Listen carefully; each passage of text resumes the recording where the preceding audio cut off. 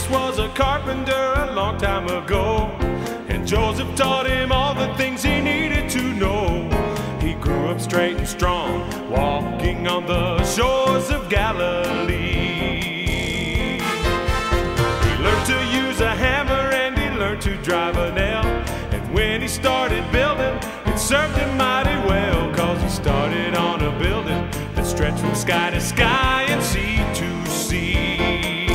Jesus is the master builder. He built his church upon the rock. He built it on a firm foundation, and his work will never stop.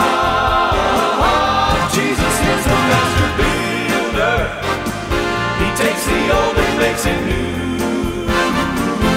He can take a life of sin, make it clean and pure within, and he can make a brand new you.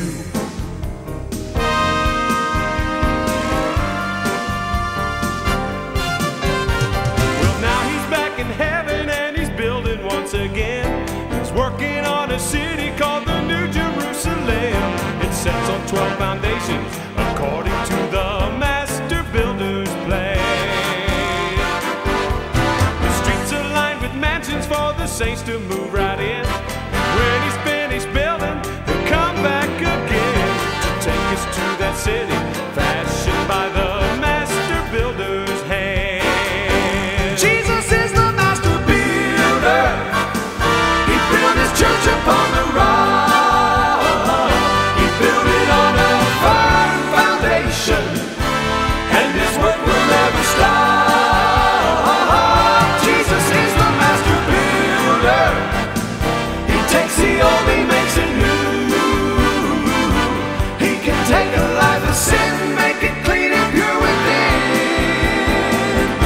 He can make a brand new you. Jesus is the master builder.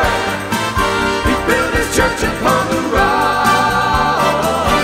He built it on a firm foundation, and his work will never stop.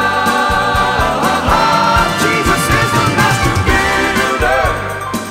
He takes the old, he makes it new. He can take a life of sin, make it clean and pure within. He can make a brand new you.